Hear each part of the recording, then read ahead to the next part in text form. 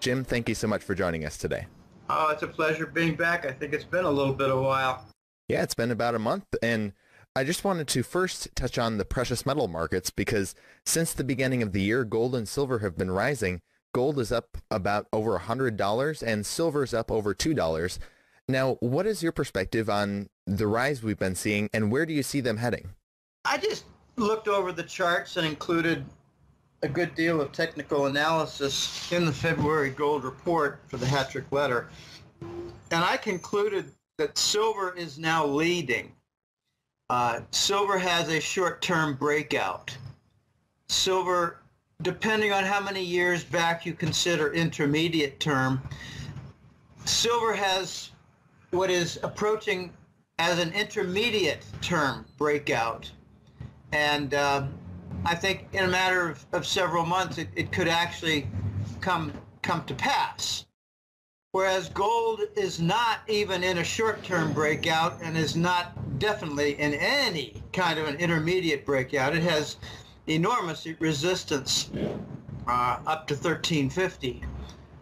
Silver has resistance at 20, but it has a short-term breakout. Take a look at the short-term daily chart. You see a move above a downtrend line in silver, and not in gold. Now, bear in mind, I've always been kind of insulting of chart analysis that relies on the COMEX chart because it's so fraudulent. But, you know, given that it's fraudulent, we can still look at it. And I do look at it from time to time. Where's it heading? Well, I think the dollar's heading for the dustbin of history. It's the most toxic, fraudulent currency in over 2,000 years since the Roman Empire. Now, the Romans at least, they called it sovereignty. The Romans at least left in 10% of the gold for their coins, as the emperor stole the other 90%. In the United States, Bush and Clinton, they stole 100% with Rubin's help of the gold. So, you know, we do better than the Roman Empire did in our fraud. We take it to a new level. We steal the entire thing and claim it's not stolen, don't do an audit, and dare anybody to speak otherwise. And any state that likes to challenge it, they're going to have a lot of difficulties, like Texas chemical plant fires, things like that. That's a whole new level of crime syndicate above the Roman Empire. Now, we joke about how Nero played the violin while Rome burned. Well, Obama played golf while Rome burned. Obama set the record for the most golf outings, the most fundraising meetings, and the most vacation days. Okay, where's gold and silver heading? Well, we require a few critical steps, but I think we're going to be seeing them, and I don't know how soon, but I think we're going to see a really powerful breakout in silver. Back in 2011, it shot up to 50 and then lost all of its steam. But I think we're going to see silver moving above 100, and we're going to see gold follow with a lot more difficulty and resistance because most of the attention is given to gold. Look, we have a good breakout. We could have a tripling of the silver price to 56, and gold struggle at 1350. And it'll make some news, but because gold hasn't confirmed, it won't be really earth-shattering news. But I think we're heading toward, you know, a situation where silver is way over 100 and gold is way over 3,000. I like to tell the quick stories, and I probably related this a month ago with your listeners. If you want to buy $100 million worth of gold, you have to pay an 80% price premium. So the price for gold is at least $2,000 an ounce now, unless you're buying what they throw on the floor in the form of numerous coins as breadcrumbs for the masses at the discount price. Just because you can buy a few gold coins at 1,300, give or take, Doesn't mean that's the gold price. Try buying $100 million worth of gold bars, and then you find out the real gold price. 80% price premium. And this is not just from one or two examples. It's from a number of them, and the Voice has access to several of these stories. There's also a price premium for buying a small truckload of silver bars. It's 50, 70, 80%, 100% price premium. The current price is not the price. It's what they put as what you need to pay for floor scraps. They toss it at their feet and say, gobble these up, you minions, and be sure to believe that that's the real price. But it's not the real price. You have something like 300 or 400 paper claims per physical ounce of gold right now. That's ridiculous. Can you imagine 300 people laying claim to a single property, a house, a residential property, where all of them want the keys to the door to live in it? What would the house price be? Surely not the discounted price like COMEX does for gold and silver. Anyway, let's move on. Now, last time we had you on, we talked about a Trump presidency because Trump had just been inaugurated as the 45th president of the United States. Now that it's been about a month since he's been in office, can you give us your take on his presidency so far? Well, it's very hard to say his presidency so far. He's had time to fight on some of his cabinet appointments. He's had time to declare certain commissions. He's had time to declare some plans for economic revival. And some of them sound good, but there are a couple points that I think bear mention. And one is he has declared war against the narcotics wing of the Langley CIA. He wants to shut down the narco money trafficking. He wants to shut down the movement of money out of Afghanistan. It's really by means of what used to be the Import-Export Bank of Iraq. No, I think called the Export Bank of Iraq.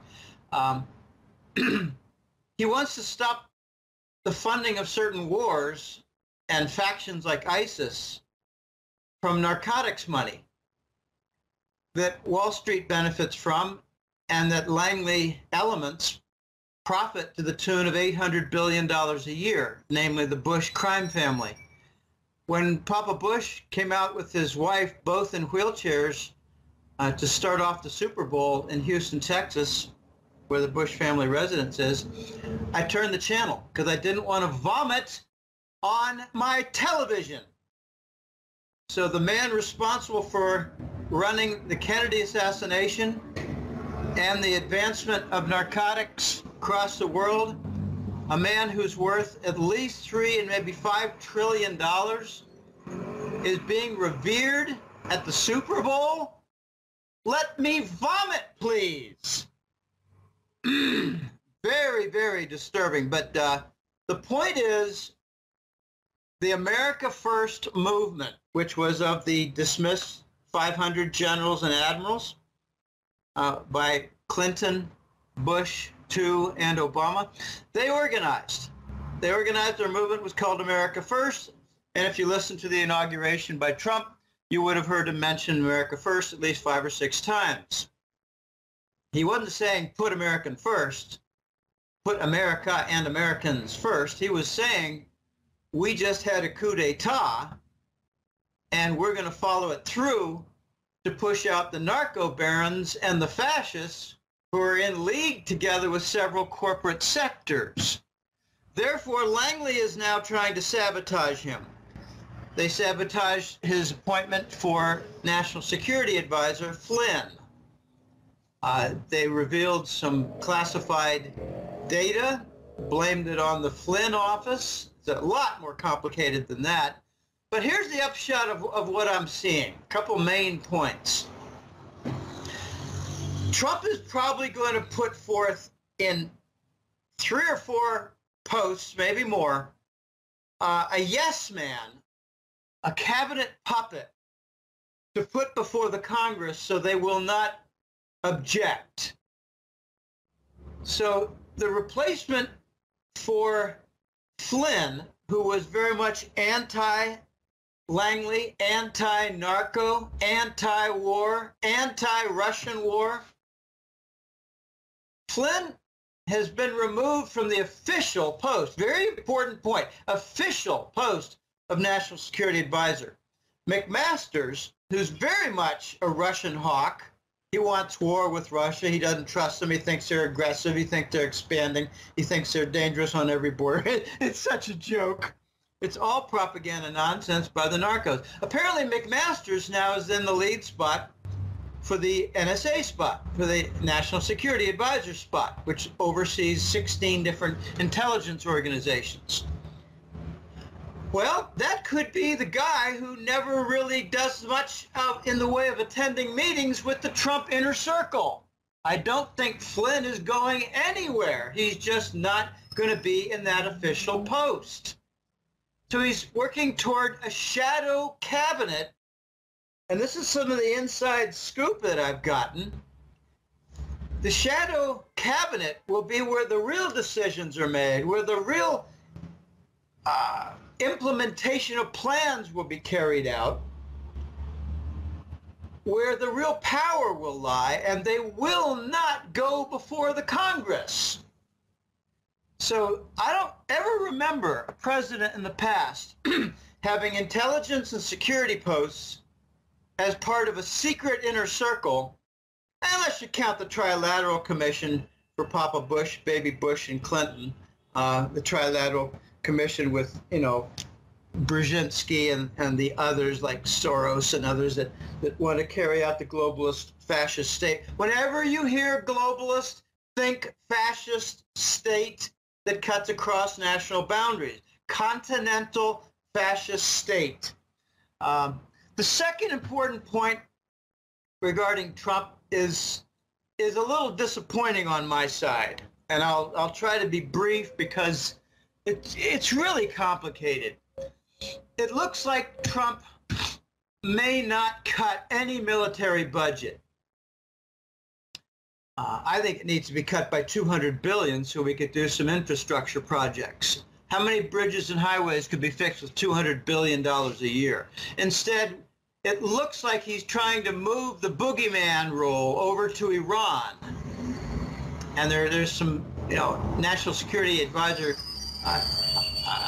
hubbub rumors regarding Flynn that he was about to reveal the really ugly, scummy details of the Iran nuclear deal with respect to United States, Iran, and the sanctions. So that won't come out so quickly. But it looks like Iran is being painted as the boogeyman. And, they're the problems all through the Middle East. What stupidity. That's disappointing because I don't think Iran is much of a threat to anything in world peace, but they are a threat to the dollar. And that's the common theme that goes back to the Saddam Iraq days because he was selling oil for euros.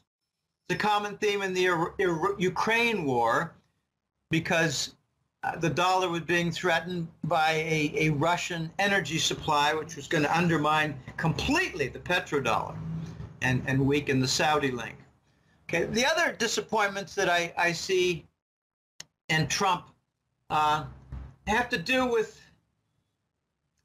plans that don't involve any kind of a fast track toward retiring the dollar and creating a more legitimate currency that would have gold backing. And I'll tell you a couple of reasons why.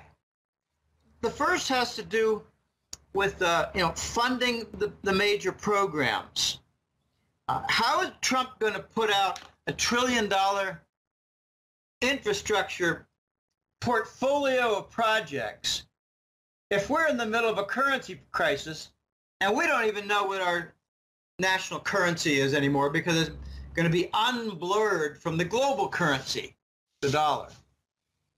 Well, he needs funding. So if he needs $1 trillion in funding, he's going to have to probably expand the U.S. government debt, and it has to be on the back of this continued crippled toxic dollar. Okay, so he needs to continue the dollar. And that's, I think, why Goldman Sachs boys are in there in the cabinet. Very disappointing. They're just loaded with Goldman Sachs. And remember, Donald Trump overcame at least 2 bankruptcies, which means he has big friends in the banking sector. All right, the second reason why the dollar is not going to be on a fast track toward the funeral is that if we bring about a gold-backed new dollar, Elijah, the first year, if there's no reduction to the trade deficit, and even let's just assume that there's a minor reduction down to, say, 500 billion or the upper 400 billion area in dollars, annual trade deficit. If we do a gold backing of the dollar, that means we will forfeit 12,000 to 13,000 tons of gold in the first year.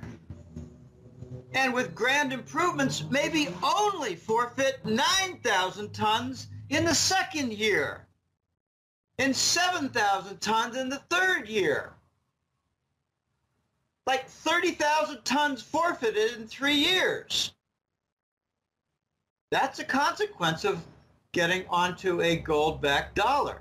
We need to fix U.S. industry and reindustrialize the nation before we even contemplate a gold-backed dollar.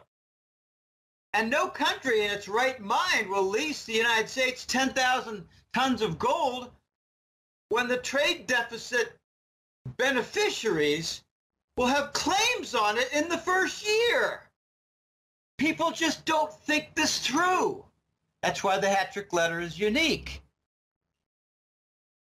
We need a legitimate dollar, but before that, we need to reindustrialize the United States and reverse this stupidity of outsourcing industry that Germany never did, and therefore they're not crippled. We need to reverse the outsourcing because it's a legitimate source of income, and if done, results in a massive trade deficit that's very difficult to overcome because you have to reindustrialize. Okay, the optimism that I see regarding Trump is his innovative thought. He might be trying to arm twist Japan into investing $1 trillion, that's $1,000 billion, from their pension funds, or maybe even from their treasury bond hoard at their central bank. That's $2 different trillion. He might be trying to arm twist Japan into being involved with some massive industrialization and infrastructure plan. You can't reindustrialize the United States without a certain amount of infrastructure upgrade. Okay, that's really important. It's like saying, well, we're going to build a business over there, but first we need to improve the rail facility, we need to improve a truck depot, and we need to expand the highways and improve some ramps to the different plants. Okay, that's infrastructure to support a capital investment. Capital formation requires the infrastructure. It's like saying, I just bought a new car, but I wish there were some roads that I could drive it on. Okay, that's the infrastructure.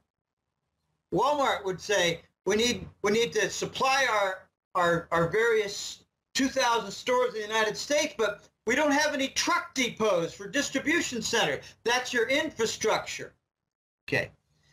So there's some things to be optimistic about with Trump, but you know, I just don't know how dirty some of his people are. I don't know how many skeletons does Trump have in the closet? If he has any, they're going to be used against him to forestall his plans. And I just don't know how much we can get done. I think in 2 years' time, remember back after the first 2 years of Obama, change you can believe in, everybody was laughing. We haven't had any change at all. I think with Trump, we're going to have some very minor change. It might be symbolic. There might be some legitimate changes, but I think we're going to be disappointed in the extraordinary slow pace of cleaning the swamp, because he's got a couple swamp members in his cabinet. Do you really think the Pentagon is going to just say, hey, whatever you say? We can live with a 30% budget cut. Yeah. We can reduce the wars. Yeah. That's not the way things work in the real world. I think the Pentagon is going to try to maybe stir things up with China, stir things up more with Iran, and try to upgrade the depleted U.S. military that's been overstretched for years with Iraq and Syria and Ukraine. We don't have really much presence with the U.S. military in Ukraine, but we do in Afghanistan. And from what I'm hearing, we're getting really hit hard in Afghanistan. And part of what we're doing there is guarding the poppy fields to make sure that all the costs for producing heroin are covered by the taxpayer. 1,300 tons of heroin a year coming out of Afghanistan through NATO Air Force bases. $800 billion a year in profit to the Bush crime family. Is anybody paying attention to this?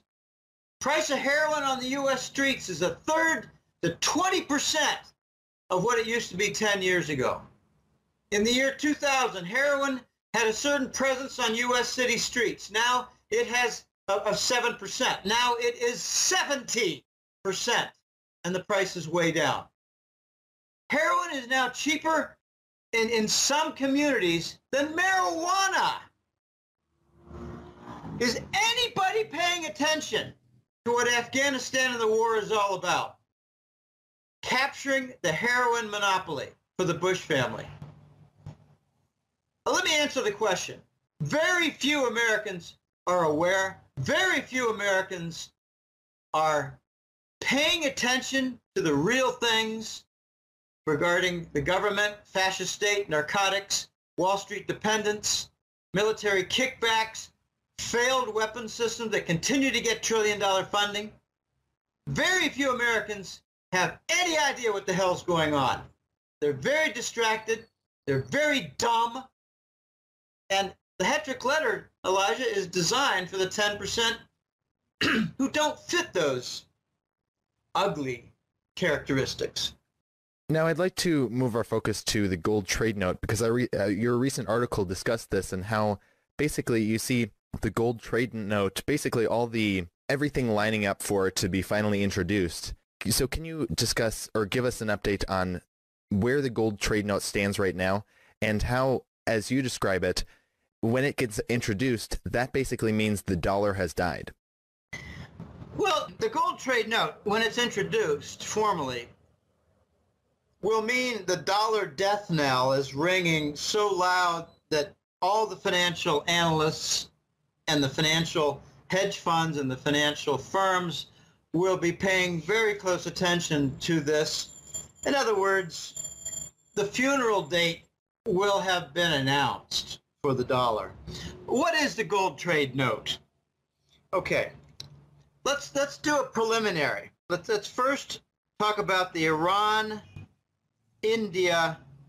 oil deal, oil for gold.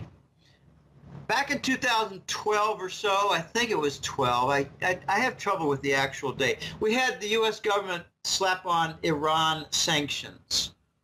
We did not invade Iran because they're twice as powerful as Iraq and 3 times as many people as Iraq, and their generals weren't a bunch of ragtag cowards like Iraq. In other words, Iran was a formidable foe. So all we did with them, when they did pretty much the same thing as Saddam did, sell oil outside the dollar, we did something different with Iran. We just put on sanctions. And we got called down for it, and that's why Obama is delivering, tens of billions of dollars, and I think some penalties too, because of improper seizure of Iranian funds and assets. Okay, so Iran went about and sold oil to India. This was really, it got stepped up a lot around 2014. It was developed and really humming efficiently. Iran delivered oil to India. India used some of its big money to buy Turkish gold and delivered the Turkish gold to the biggest banks of Iran, which moved it quickly internal to the country, to their central bank. The Obama nitwits, being amateurs and total idiots about most everything they did, without any understanding of consequences, they set up the Iran sanctions to include just the Iran central bank, but not the major banks. So in very easy manner, the Iranians accepted gold from Turkey, paid for by India, at their major banks. Oh boy, the Iran for oil trade. All right, so that was the model. Now move to, say, late 2014, early 2015, where Russia sold or made contracts and began selling enormous tracts of oil to China and accepted RMB. Whenever I say RMB, just think Chinese currency, Chinese yuan. RMB is easier to say. I don't like using the word yuan because it's confusing with yen, it's confusing with won, which are the Japanese and the Korean currencies. Imagine the West having a dollar, a dueler, and a dollar. I mean, gosh, that'd be very confusing. So the Chinese RMB was used to pay Russia for a lot of oil deals and some LNG gas deals. But it got bigger than that because Russia and China sold a giant pipeline contract construction deal, which the Russians would do most of the work for and be paid in treasury bonds that China would hold, that China holds in its reserves. So the Russian energy sector, both for oil and gas, but also in pipeline construction and maybe even some LNG facilities on the Pacific coast near in the what is it, Sea of Kirkutsk, all paid in RMB and treasury bills, and treasury bonds. Well, I guarantee you the Russians will take the treasury bonds and fortify their own currency. The Russians are not suffering anything like what the U.S. press describes. The U.S. press is not describing properly the pain in the United States from the damage of QE and the monetary policy of buying up treasury bonds with fake money. It's funny how the fake news doesn't talk about the fake money. Oh boy, I tell you, it's so sickening. All right, so the model is there for the Russians to be paid outside the dollar. Let's just say outside the dollar in RMB. And they're taking the RMB currency in billions, going to Shanghai, using the billions in RMB to buy gold, using the formalized contract in the Shanghai Gold Exchange, and carting off the gold. Okay, there you have it. It's more streamlined than the Iranian purchase, than the purchase from Iran of oil paid with Turkish gold by India. This is much slicker.